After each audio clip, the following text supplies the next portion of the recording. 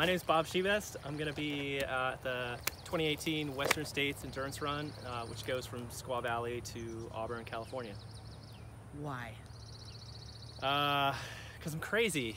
And I'm a runner, so I've run a bunch of these hundreds. If I can get to the finish line, this will be my 10th one, and it's just like a variety of factors, but just I'd done the race in 2016, and there was some good and bad and ugly in that race, and I want to try to go back and improve upon it. And the 100 is my best distance, being a masters runner, over 40. And I need to simply outlast those young guys, and the sport's getting bigger. There's a lot more talent coming into the sport, and they're just faster. So I just have to kind of rely on experience and being able to mow them down late in the race. So that's the goal. Don't be part of the carnage. It's referred to as the Super Bowl of ultra running. It's 45 years old this year.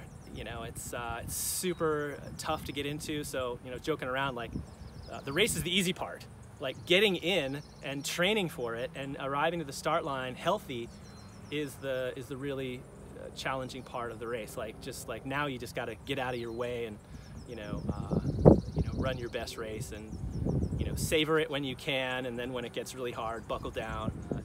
Whatever happens, just get the job done. Yeah, it's typically it's just a wave of elation, especially if you've had a good day and you've managed yourself well and you've performed to your potential. And I try to give myself a range of times that would be really happy with. And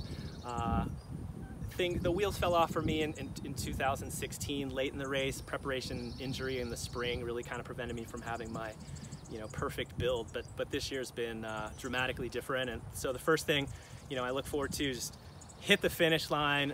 I'm in my wife's arms, and it's just kind of a huge amount of pride for having put so much focus in this year, because the last 6 months have been just entirely focused on Western States. I don't know if I've ever focused on a race this much. Being older too, I don't take it for granted. Like if I was 25, I'd have years and years to continue doing this, and maybe you take it for granted. So it's really special.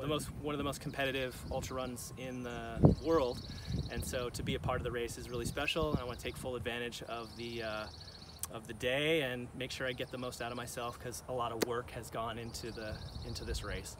So I might not get another shot, so this is it.